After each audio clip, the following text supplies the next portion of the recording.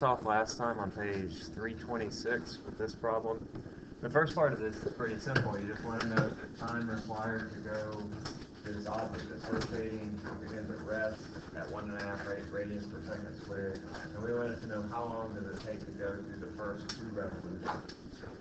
Here we wrote all of our known quantities, omega naught, angular acceleration, and our theta. Theta naught, of course, is 0 because it begins at position 0. And then we can solve this and find the time. Is that right? 4 pi over 3 is 12. Yeah, about 2 seconds or so. All right, so now we want to. Is that right? 4 pi over 3 is 2 seconds. The root of 4 pi over 3. It is. Okay. All right. So now we want to find how much time is required to travel through the next 2 revolutions. So for part B, we need to write what are our new quantities. And now in this case, usually our theta naught is equal to 0, but in this case our theta naught is not going to equal 0. Our theta naught will equal 4 pi radians. Because it travels through 2 revolutions, so it travels through this displacement, and so in the next 2 revolutions, our theta naught will be 4 pi, so it's beginning again. And then we want to know our theta final will be 8 pi radians. All right, now we also want to know what our omega naught is. All right, and we don't know what our omega naught is right off, but our omega naught will be that speed when it's gone through those first 2 revolutions. So we can find out what our omega naught is. We can say that, I'm going to do it up here. We can say that omega equals omega naught plus alpha t, but this is still dealing with the first 2 revolutions, and we want to know what is the speed after it's traveled through those 2 revolutions. So omega then will equal to 0 plus 1.5 times 2 seconds, or 3 radians per second. So that is the speed after the thing has traveled through 2 revolutions. That's the speed that it's traveling at, the angular speed, when it reaches this 2 seconds. That's also going to be our omega naught down here. So we have 2 scenarios. We have the first 2 revolutions, and then we have the next 2 revolutions. And in the first 2 revolutions, it requires 2 seconds, and at the end of that segment is traveling at 3 radians per second. And then we go into our next set of 2 revolutions, where our final velocity here becomes our initial velocity here. You with me on this? We're dealing with 2 parts to this problem. The first part is traveling through 2 revolutions, and then the next part are the next 2 revolutions. In the first part, our omega naught is equal to 0, and our omega final is 3 radians per second. And then in our next part, this 3 radians per second becomes our initial velocity for the second part. Yeah? Okay, so I also know that alpha is still the same. It's equal to 1.5 radians per second squared. Yep.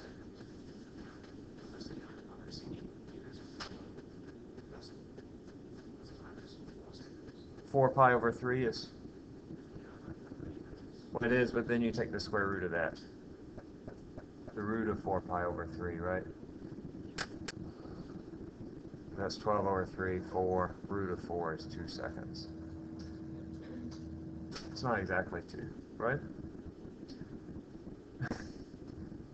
Pi is 3. 4 times 3 is 12. Over 3 is 4. Root of 4 is approximately 2. Yeah, about 2. Right, Tom? Okay, 2.04. Tom? Yeah, okay. All right, so now our alpha is 1.5 radians per second squared. That's constant throughout the whole problem. That's its rate of acceleration. And I want to know t.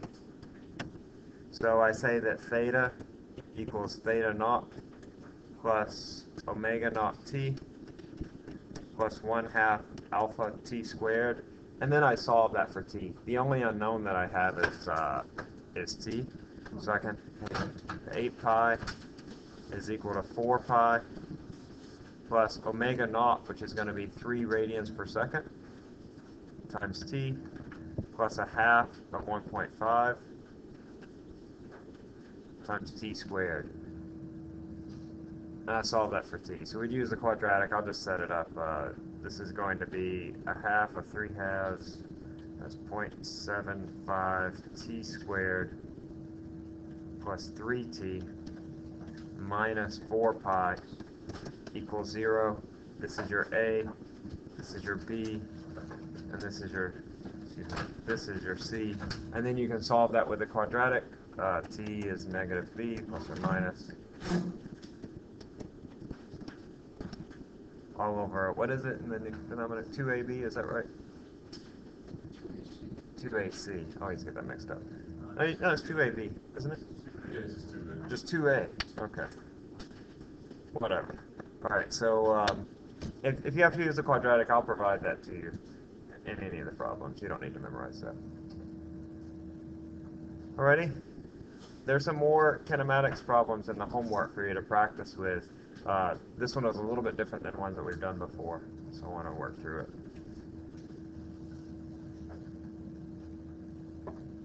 We'll see some more kinematics. Likely your kinematics problem will be part of a bigger problem, which we're going to get into in Chapter 8. So Chapter 7 is really just sort of a leading into Chapter 8 to introduce all the various principles. Alright, so in Chapter 7 we had basically just a few things: angular displacement, angular velocity, and angular acceleration. Those things are all related by the derivative. So the derivative of position is velocity, the derivative of velocity is position. Remember, if they're going clockwise, then we count that as a negative value. If they're going counterclockwise, we count that as a positive value. And then we had those kinematics equations, the theta equals omega naught t plus 1/2 alpha t squared, and on and on. And you'll have that on your equation sheet as well. All right? We had centripetal forces as well. Centripetal forces where we can also apply Newton's second law, where we say that F is equal to ma, where A is our centripetal acceleration. You want to work through another problem? All right, maybe from an old test or something? Let me see what I can find here. I think that's all I had on this one, but I'll look at another.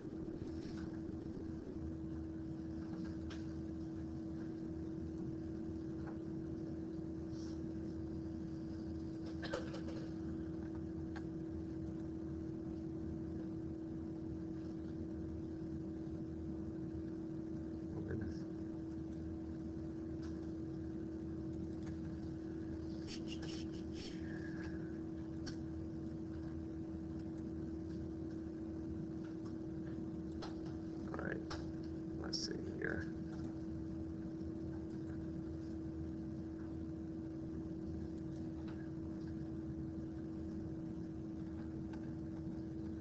Let's see if we have any good kinematics problems here.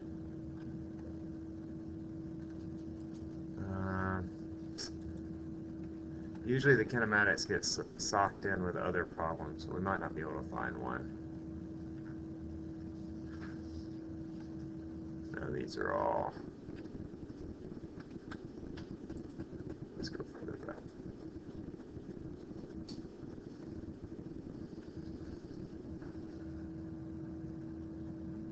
Okay, here's a good problem. This one's simple, but it could be a problem on the test. This is from Follow 6. I give the angular position 1t plus 4t squared minus 8t to the 4th, where theta is in radians and t is in seconds. And at t equals 0, I just want to know what is the point's angular position in radians at t equals 0. So this is our function. Theta equals 1t plus 4t squared minus 8t to the 4th. What is the point's angular position at t equals 0? That should be a quick one. What is it? If t equals 0, what is theta? It's equal to 0, right? So I'm just asking you to plug in the time. So this is 1 times 0 plus 4 times 0 squared minus 8 times 0 to the 4th. So at t equals 0, our theta is equal to 0 radians. And then also, what is the point's angular velocity at t equals 0? Let's go ahead and try that out. You might be able to look at it and tell me the answer. There's the function for position, for angular position, and I want to know at t equals 0, what is the angular velocity?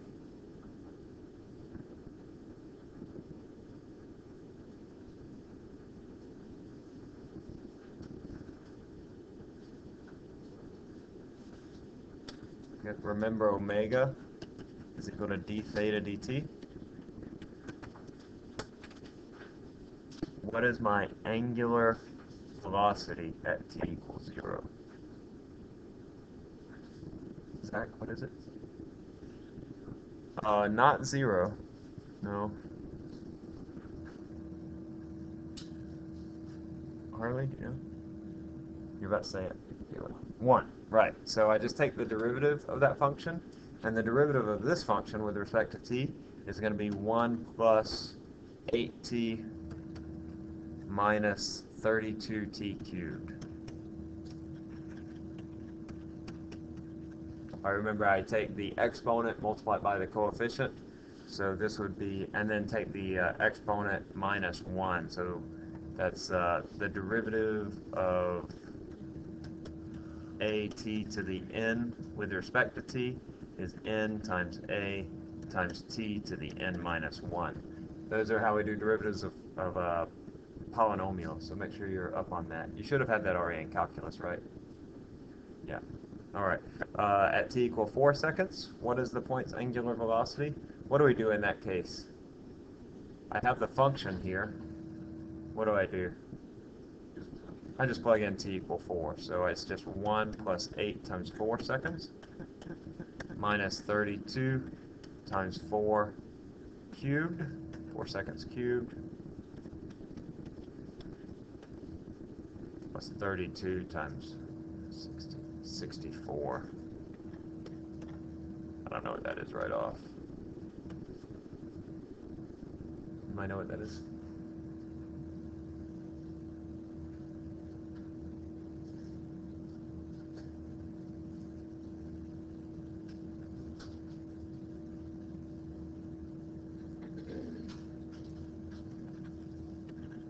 All right, I don't. Anybody have a number for that?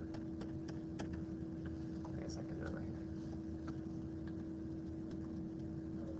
30 times 64 is 2048. Yeah, and then 33 minus that, we get minus 2015. That's the angular velocity in radians per second. All right. And then also at t equal 2 seconds, what is the point's angular acceleration? What is going to be the function describing the acceleration? That's the derivative of what? Okay, you're right. The second derivative of the theta, so that's going to be d squared theta dt squared, Daniel said, which is also the derivative of omega dt, right? And omega is given by this function, so it's just the derivative of that. That's going to be 0 plus what? 8. What is it? Right, 96t squared. So I take this, multiply it times that. 3 times 32 is 96.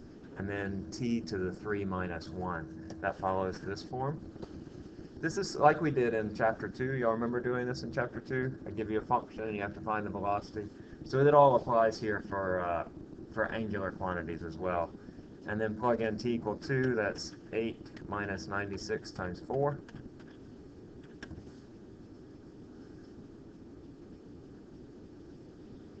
What's that? 384. Is that right? 8 minus 384.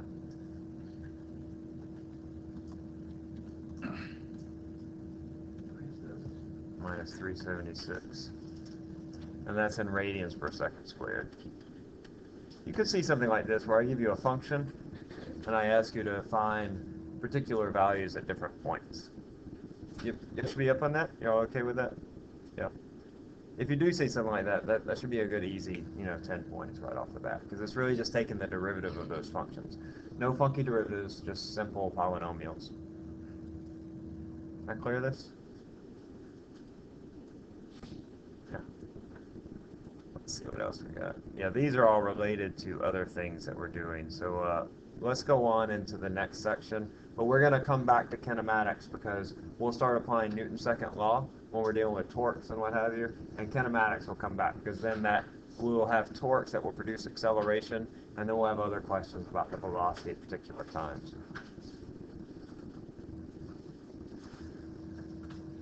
See, I want y'all to do something for me though. I've been working on this project. Y'all use the form like you had on your test last time. Been working on some software to analyze these forms, and I just need like a test run of them. So I just want you, I'm going to hand out some blank forms. Let's see, 3, 5, 8, 11, 15. Each of you will take 2 forms, and I just want you to bubble in some answers on it. Just do 1 per line, 1 answer per line, and then also bubble in an identification number. Not your identification number, but just some random number that you use. Is that clear what I mean? Also, please write in the number in the lines here, and then you can make up whatever name you want. Like the name that you wish your mama gave you, but she didn't, you can write it right here. Okay? Is that clear what I mean? Don't mind doing this? It's not for a grade or anything, but it just helps me out, because otherwise I have to pump all these forms. So everybody gets 2.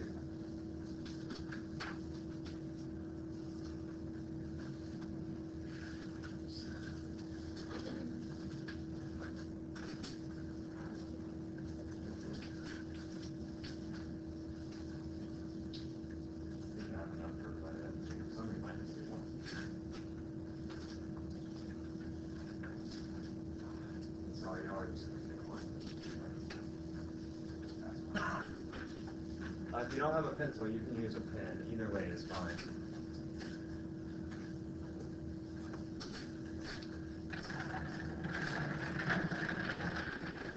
And then we'll move on to cross products.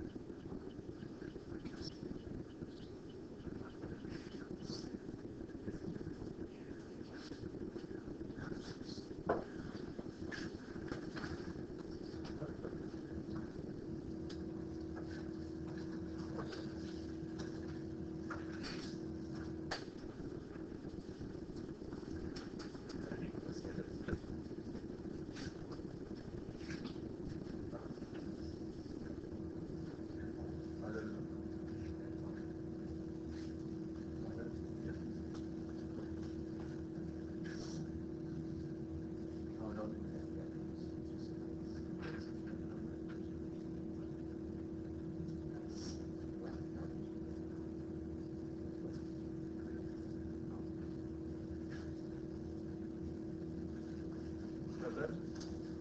Thank you. I appreciate your help on this. It saves me a lot of time to crowdsource this.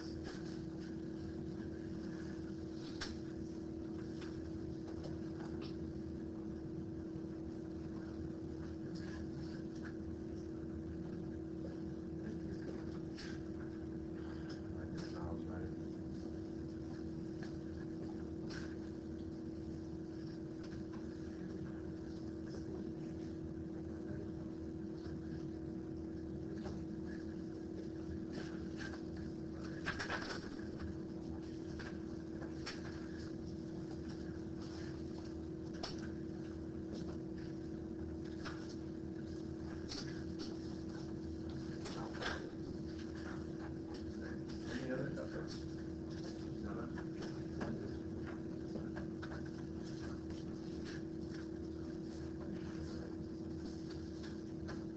Okay, did I get everybody? Oh, Josh, still got you.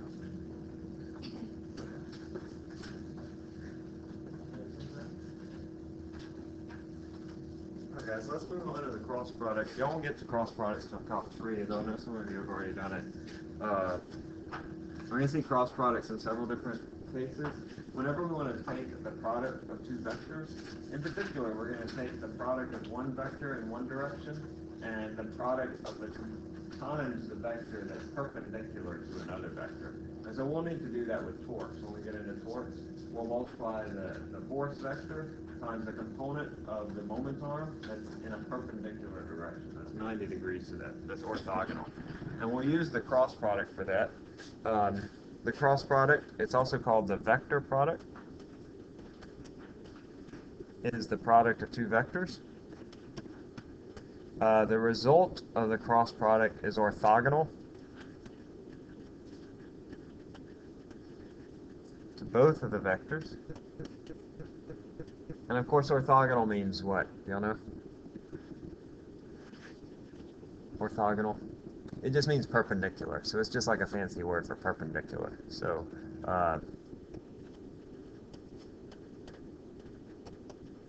for example, the z-axis is perpendicular to both the x and the y-axes, or the z-axis, so it's orthogonal to the x and y-axes.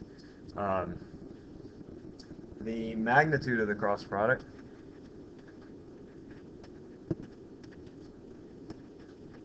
is equal to the area of the parallelogram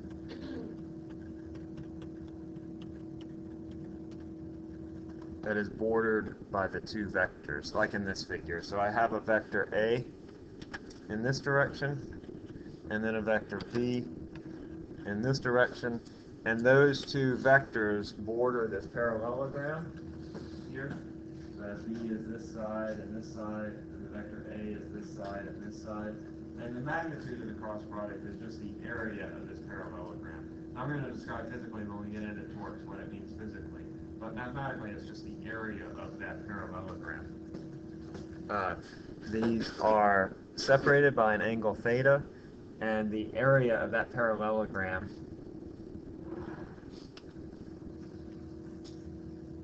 is given by the magnitude of one of the vectors times the magnitude of the other vector times that sine of that angle. So the area of the parallelogram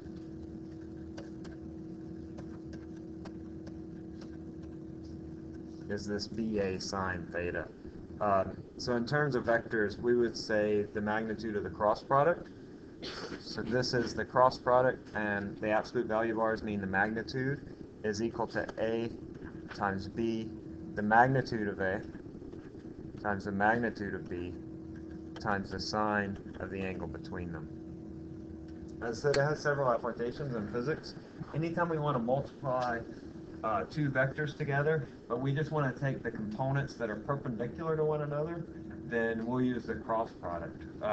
This is sort of contrary, or in contrast to the dot product. Remember the scalar product that we used with work?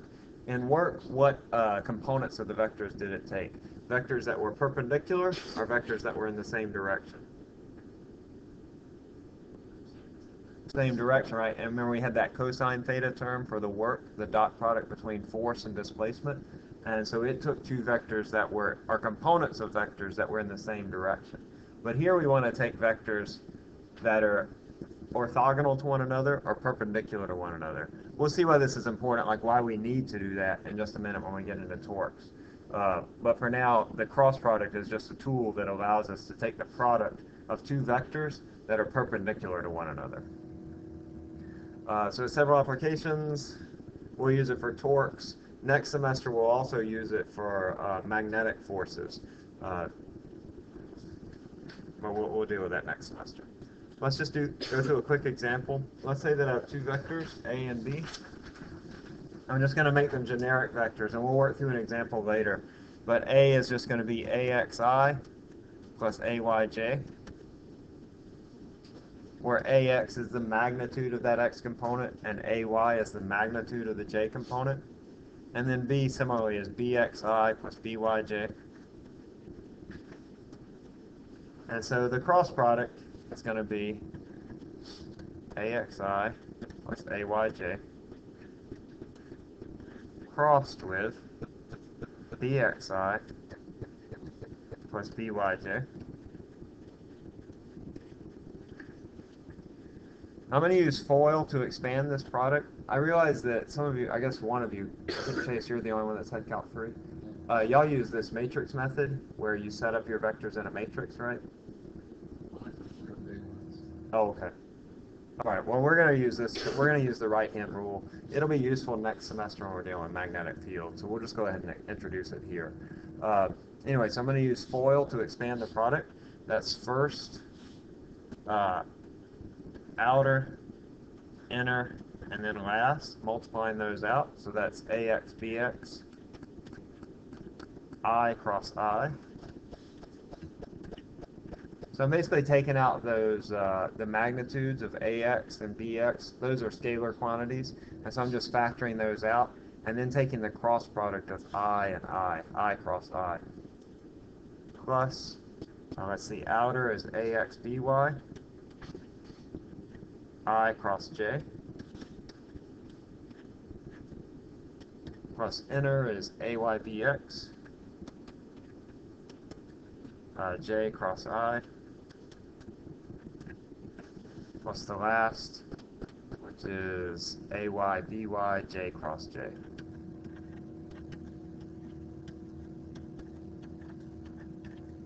Now remember, our cross product, A cross B, is defined as AB sine theta.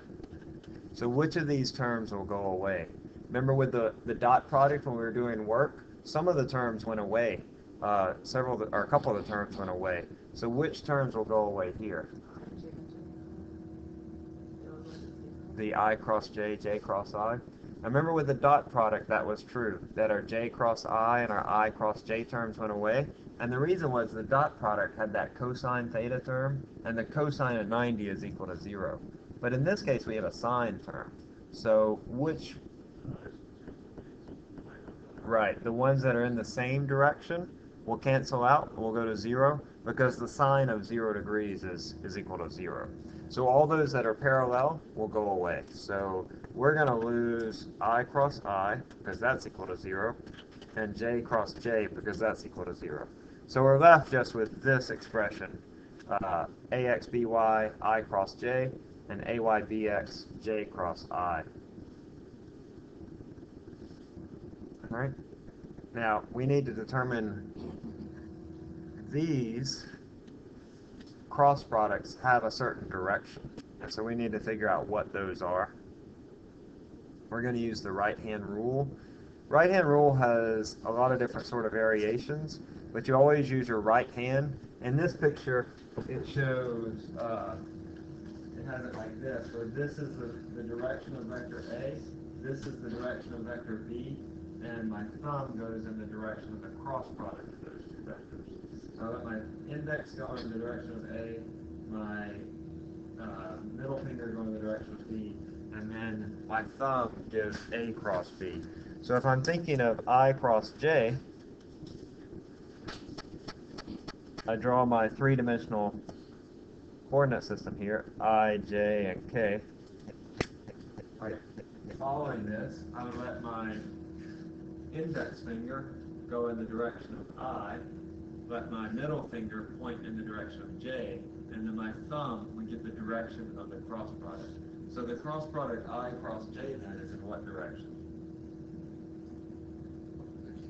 In the K direction. All right, so the cross product I cross J is equal to positive K.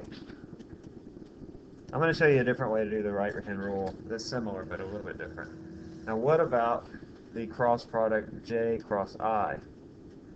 And it turns out that I cross J is not equal to J cross I. So I'll start with my index finger in the J direction, but then I need to orient it so that my middle finger is in the same direction, is in the I direction. I have to rotate it around like that. And so now my thumb points in which direction? In the negative direction. The negative what direction? The negative K direction, or the negative Z direction. So J cross I is equal to negative K. And this is a general rule that we'll always have, is that A cross B is equal to negative B cross A. If I switch the vectors, the placement of the vectors in the cross product is the negative of the previous. So A cross B is negative B cross A. All right? Lots of different ways to do the right-hand rule. In fact, if you look online, you'll find about 50,000 YouTube videos. You have to be careful because some of them actually use the left-hand rule. So where you use your left hand instead of your right hand, and some of them just aren't correct. I could do this in a different way. I like to do it this way, where I let my fingers, my four fingers go in the direction of I. That's your first vector, so I'm looking at this cross product, and then they fold towards the second vector. All right, so they fold towards J, and then your thumb gives the direction of the product, the cross product. Or you can imagine your fingers going in that direction, and then imagine that out of this palm, you have this second vector. All right, it's the same result, and then your thumb gives the direction of the cross product. You probably don't do the right hand rule in Calc 3, is that right? No. No. We use the matrix a lot. Right.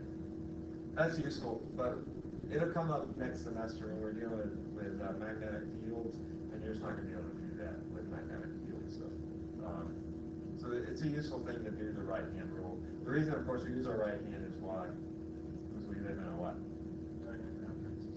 No. We live in a place where we describe everything in a right-handed coordinate system, right? So if you use the left-handed coordinate system, you're right. Okay, so we find the results of the unit vector cross products for the right-hand rule. Oh, by the way, so let's just go ahead and do these. You know, this semester, using the right-hand rule isn't terribly important. If you just want to memorize these, that's fine. I cross J equals K, J cross I equals K. But there's also more, like you'd have to remember J cross K, let's see, I don't remember, is equal to I, and K cross J is equal to negative I, and then also I cross K is negative J. I don't think so. Let's see.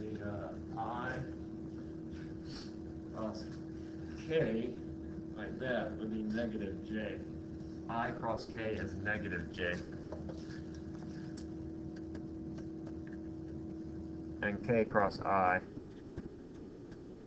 is positive J. If you just want to memorize those, that's fine.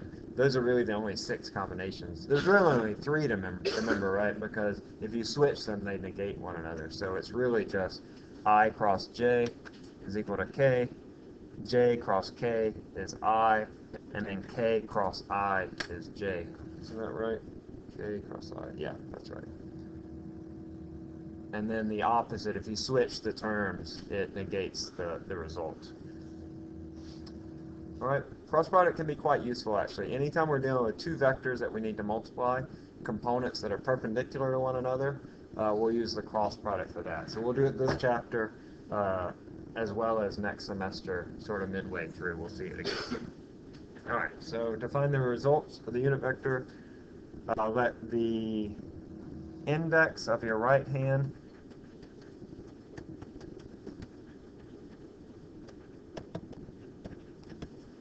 go in the direction of the first vector, and the middle finger go in the direction of the second vector, and then the thumb of your right hand gives the direction of the cross product. All right, let's do a quick example. You will see this on the next exam. You'll have to do a cross product for sure, so make sure that's an easy number of points for you. Let's see, I already did this, but I cross I is 0, I cross J is K, J cross I is negative K, and J cross J is 0.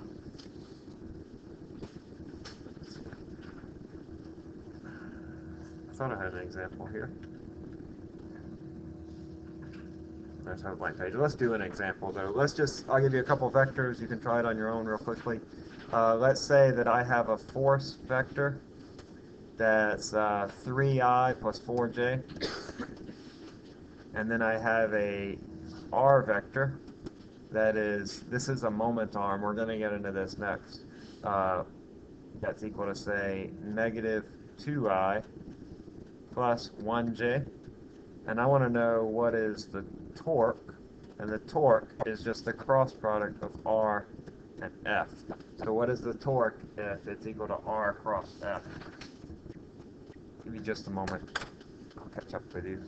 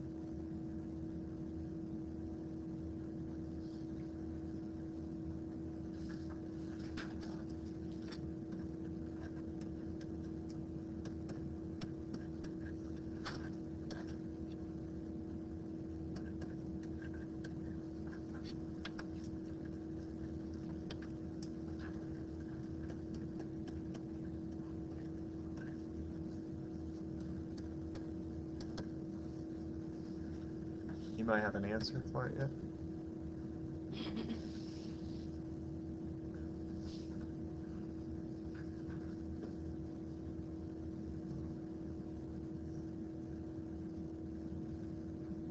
What you got, Josh? 24. Let's see. You're gonna do. Anybody else get an answer? I don't know if that's right. I think it's 11. Let's see. What'd you do to get 24? 6, 3, 8, 4. I'm not sure. Let's see. So I do first, I don't do first actually because that's I cross I and that's equal to 0. So my only terms here that are going to contribute to the cross product are those terms and these terms. Remember, because I cross I is 0, J cross J is 0. So that's going to be negative 8 I cross J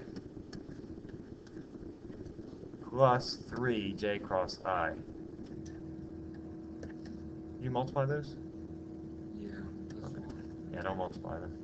And then I add these up. So I have negative 8k, I cross j is k, plus 3 times negative k, and I just add them up. Negative 8 plus negative 3 is negative 11k. So my torque, which I'll define in just a bit, is equal to negative 11k. All right. I said cross product's pretty useful. You'll have to do it on the test, but it'll be in the context of a larger problem. We're going to see a couple of cases where the cross product comes up in physical scenarios. I meant to ask, did we finish the concept test for chapter 7? You'll recall? You might keep track of that in the back. I don't remember. I think so. You don't think so. We did some of it though, right? Somebody tell me. 53. Which one are we on, Cole? It doesn't have a number. Oh, we're on the red ones, right? Or they're all red, I guess. We did this one? We did this one? No, right? Yeah, let's try. There's just a few more. So let's finish this up. An object's rotating at 5 revolutions per second. What is its approximate angular velocity in radians per second?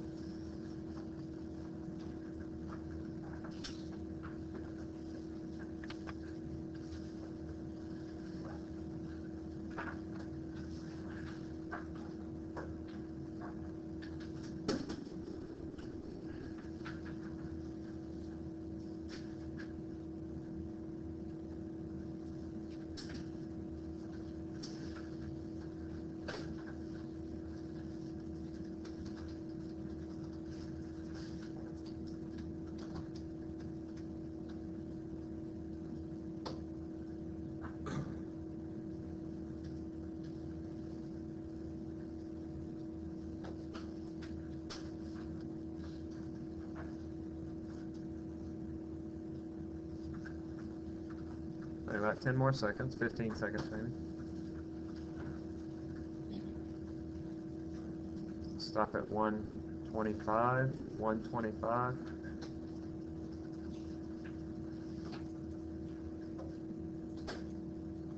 Oh goodness, okay, let's see.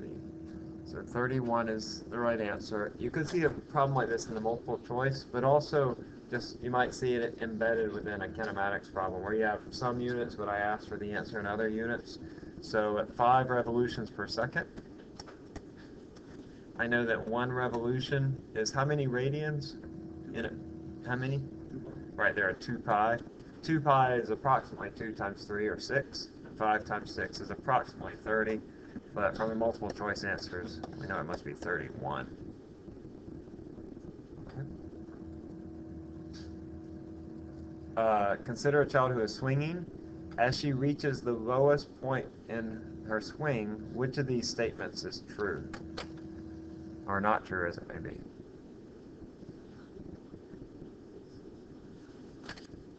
This little girl, she's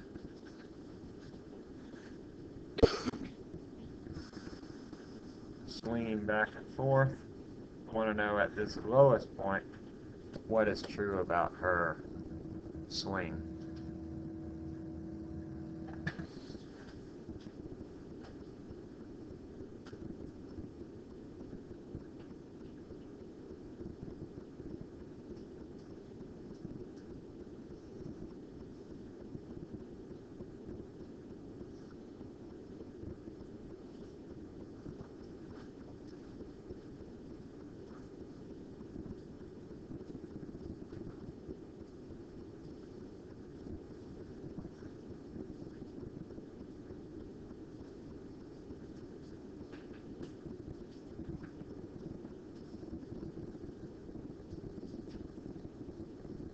All right, I'll stop at 112, 112.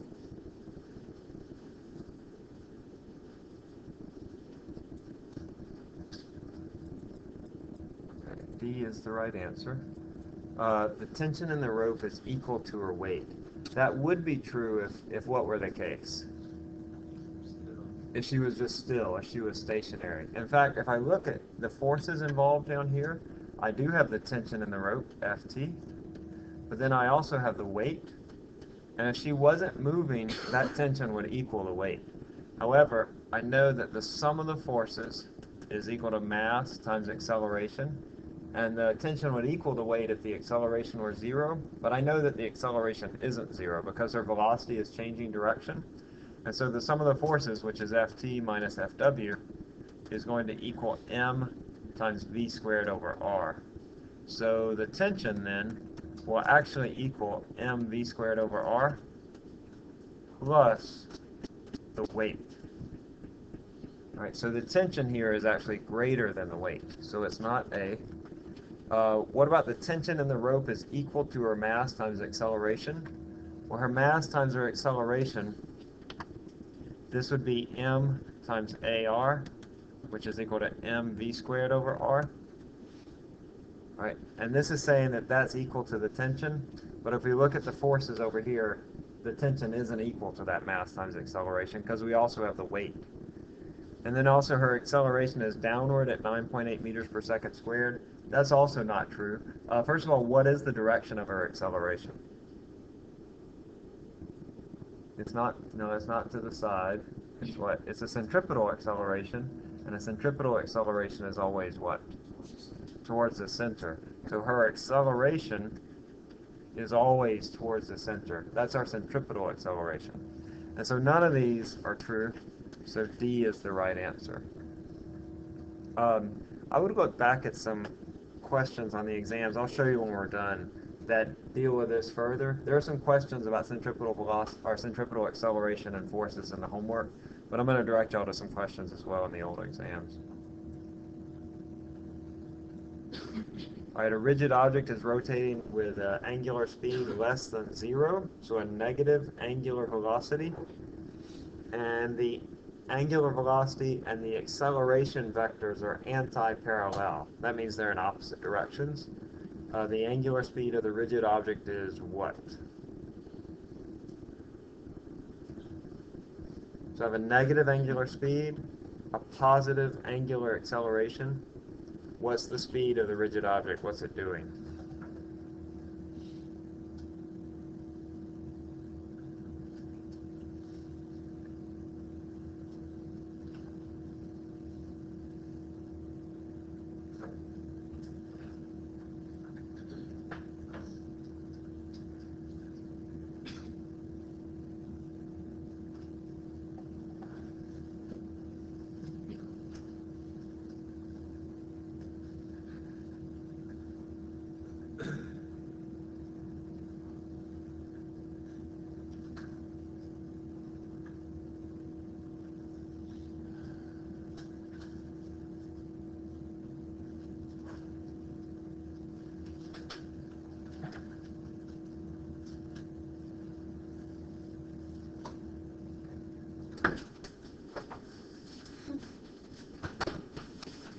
All right, so a few more seconds. I'm going to stop at 125. All right, so B is the right answer. I know it's clockwise because it's negative, right? And I know that it's decreasing because the acceleration is positive. So I have a negative omega and a positive alpha. That means that it's slowing down. We had that in chapter 2. Remember, if the acceleration and velocity are in opposite directions, it's slowing down. So B was the right answer. And do you know why you can never hear a pterodactyl go to the bathroom? Yeah. Have I told that one? Or do you just know it? You told that, yeah. I told that one. Shoot. Sorry. How about another potty joke? You want another potty joke? Is that okay? This one's kind of gross, actually, if you think about it. What's the difference between roast beef and pea soup? I don't know. Anybody can roast beef. That was about as bad as they get. All right. Let me show you some problems now. We'll let you go. Let's see. I had some problems here.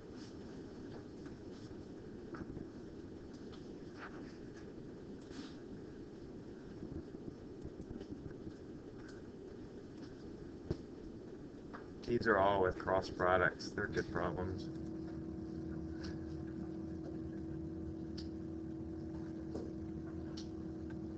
More kinematics problems. One in particular.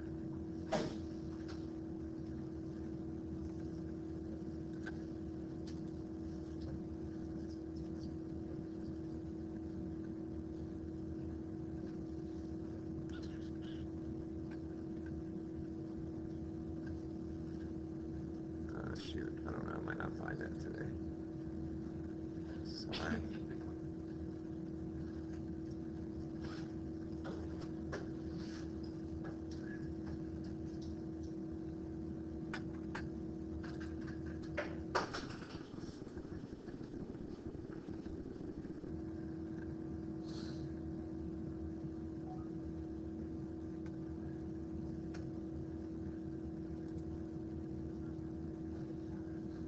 I don't see it right off. I'll try to find it, and I'll try to send y'all some more questions about centripetal forces and what have you that you can look at. But the homework has some as well, so you should be looking at the homework. Hopefully finished with the homework for chapter 7 by now, right? Are you? Seriously? Alright. Well, y'all have a good day, okay? I'll see you Friday. Not long till the next